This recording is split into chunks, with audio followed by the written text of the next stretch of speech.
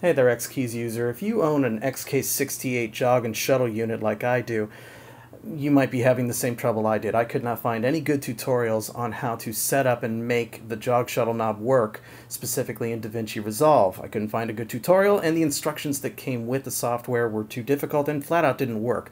So I hope this will save you some time and some stress in your life. So going to the website, you have two solutions that you can use. They offer both MacWorks 3.1 for Windows and the ControllerMate for XKEYS. I use Mac, so what I did it on is ControllerMate for XKEYS, meant for the Mac.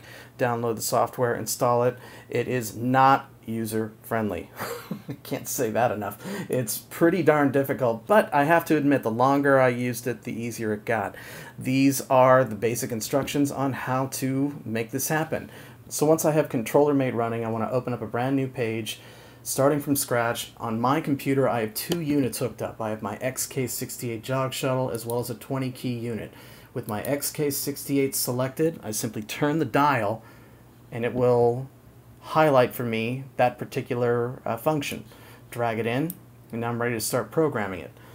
Where I need to go is down to calculation, and you want the accumulator building block. Drag it and connect it. When you press it, you want to make sure you have your inspector open. You want to have this available to you. You're going to be using it. So by pressing on the accumulator button, I now have these values that I can change. And what I want is to make the initial value 0. I want to make my minimum value -1. And I want to make my maximum value 1. The only thing else I need to do is make sure that this is selected, reset to the initial value, and turn off the reset input. Now we want to grab the value selector building block, and we want 2 of them. So once these are on the screen, the first thing I need to do is connect. So by clicking here and dragging it over here, this is now connected. That is going to change the functionality. You want to make sure you have these done, otherwise your inspector is going to look incorrect. So now, after these are connected, you want to click here, and now you have this ability, and on the left-hand selection, I want -1. On the right-hand selection, I want 1. Now I'm going to be adding new keys. I want to come here back to the palette, go to Output. I want to choose a keystroke building block and attach it. Grab the other keystroke building block and attach it. For the one on the left, we want, of course, arrow to the left. So the easy way to do that is with it turned in, I have to select it. With it selected, this will now allow me to record my keystrokes. So I'm going to capture. I'm going to hit my left arrow. It is not only recording when I push down, but when I released it. So now it has a down, up. Hit stop. That's done. Now I'm going to select the second one. I'm going to capture over here. Same thing, capture again. This time I'm going to choose arrow to the right, hit stop, and that's it.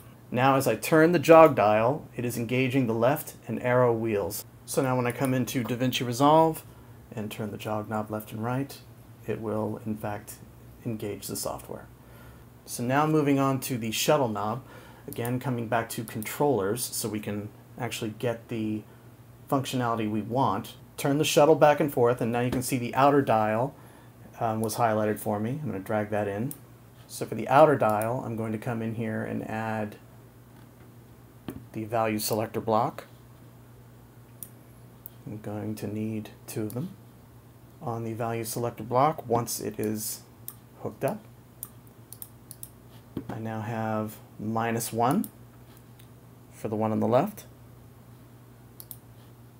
1 for the one on the right. And now I want to add the keystrokes. Coming down here, I want to add a shift and then add J. Now you'll notice I did it by dragging from the keystroke palette. This will give me a different functionality over here. As before, where you saw me actually record my keystrokes, I'm doing it differently this time because I prefer a different functionality. By dragging it from the keystrokes palette, I now have these 2 choices, press and hold and one shot.